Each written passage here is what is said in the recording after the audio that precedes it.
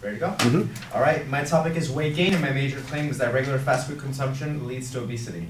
So this day and age, when we have a fast food restaurant at every corner at any given time, the temptation of saving time and money is just to stop at a window away. So more than two in 3 adults were considered to be overweight or have obesity, according to National Health and Nutrition Examination surveys that were conducted in 2014 to 2015. The meals advertised at some of the most popular fast food restaurants will cover over half of a person's daily caloric intake. This fact can be checked by going to any fast food restaurant's nutrition fact and looking up the dense amount of calories packed into each complete meal. So, as Solomon Branch mentioned in his Livestrong article, simply consuming more food than your body needs is the primary cause of weight gain, but eating too many foods that are high in fat and sugar content is also a contributing factor. With that leading me to my next point, macronutrients, which is protein, carbs, and fats. The meals come complete with an abundant amount of fat and carbohydrates in properly proportion to the amount of protein in the meal. Now, these meals can be altered or many items purchased separately in order to get a macronutrient profile, a better macronutrient profile, but this is assuming that all consumers have been educated on proper nutrition. The easiest way to continue gaining weight is to continue eating more calories or energy. Then you expand daily. In most people, obesity is caused by eating too much and moving too little. If you consume high amounts of energy from your diet but do not burn enough energy through exercise or just physical activity, the surplus energy will turn into fat, as mentioned in an Australian government-ran health site. Making your own food also allows you to see and control those factors and in turn lead to better food choices in quantity and quality. Leading us to our next point, quality. The more hands a product moves through, the more chances it has of losing quality and being affected by natural factors such as heat, cold, vibrations, impact, and human touch.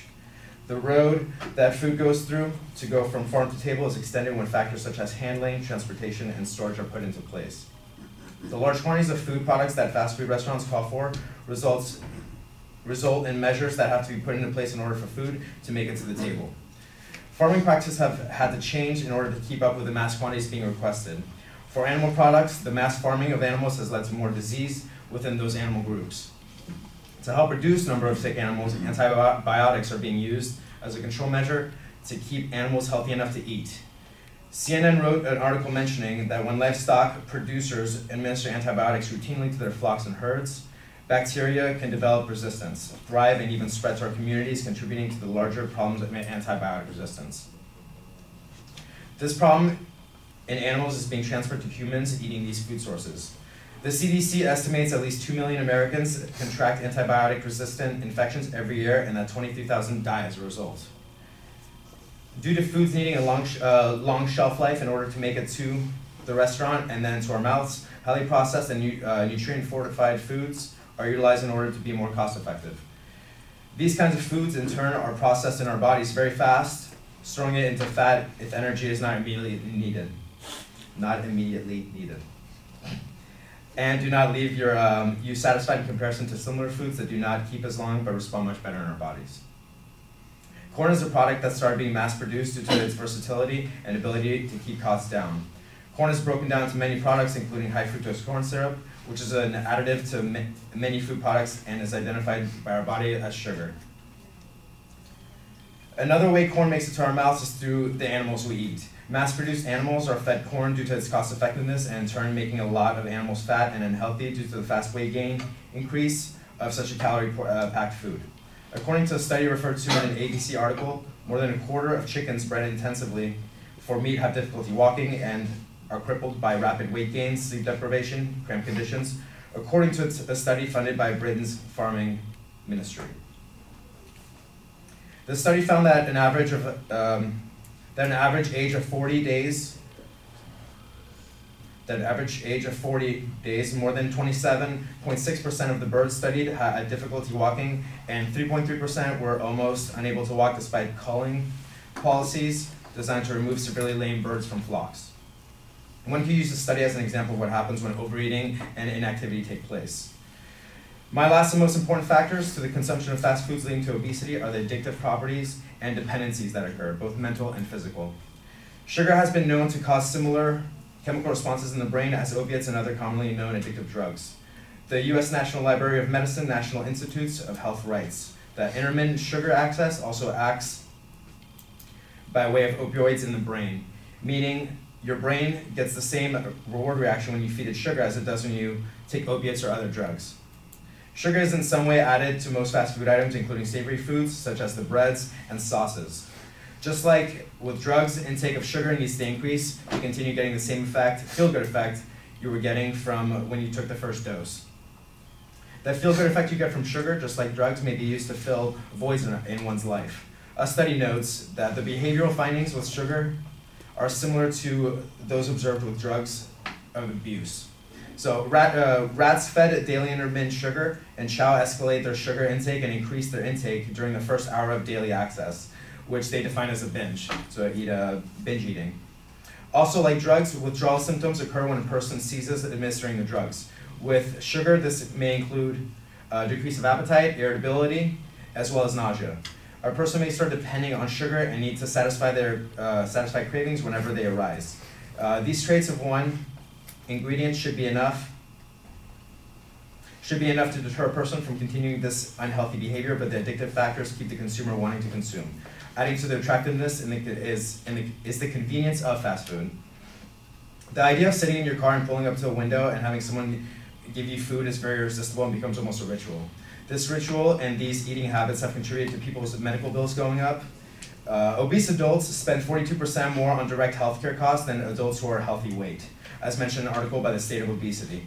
So getting a hold of this issue will help grow a stronger nation and stronger economy as well.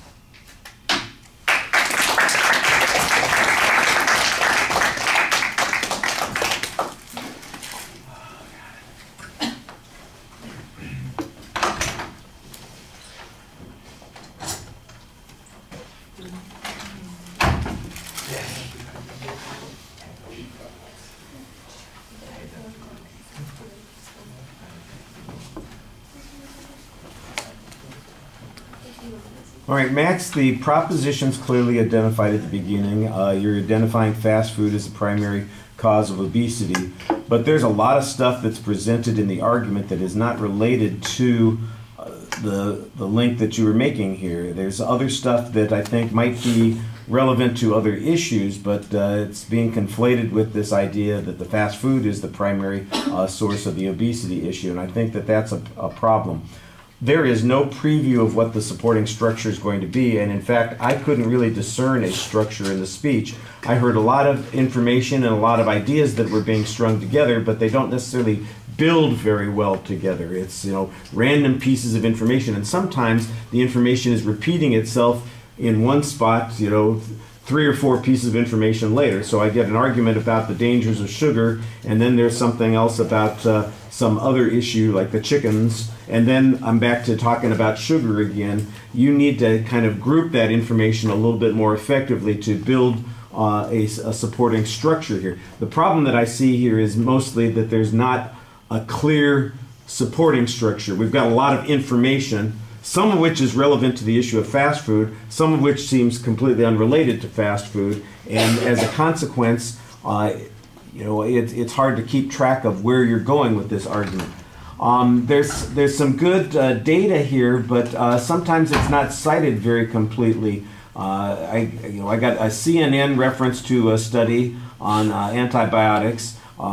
There's some early research that seems to be based on government information, but it's not consistently presented here.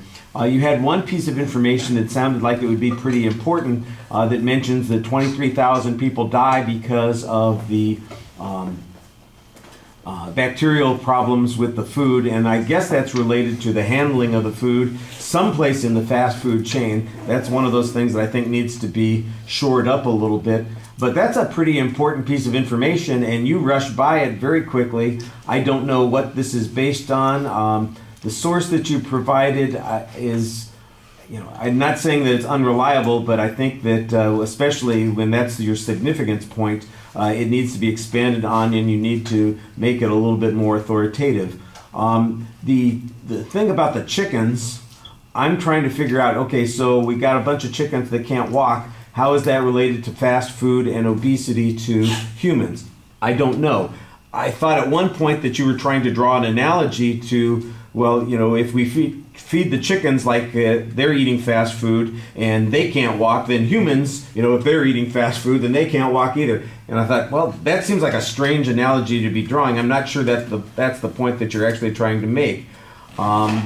So I ultimately am unclear as to how that information advances the point that you're talking about. Then we get back to the sugar issue, and I think that there's a good argument here to be made that fast food products, for instance, contain higher levels of sugar, which creates this desire to eat more, that you're talking about, kind of the addictive sort of thing. And I think that's a stronger link to the fast food argument than what you had in the middle part of the speech. So I'm not sure why it gets buried as the last idea in the presentation. It seems like it ought to be more front and center in the argument. You're rushing a bit during the presentation also. So there's a lot of data here, but it seems like it's not as clearly advancing the claim that you're presenting as it ought to be, and that's mostly because of structural issues in the body of the speech. And I know that you made some changes in your argument, and that's probably, you know, I really wish I could have given you more feedback on what you had in the body of the speech. And you've got an outline somewhere that you're going to get me. Okay. All right.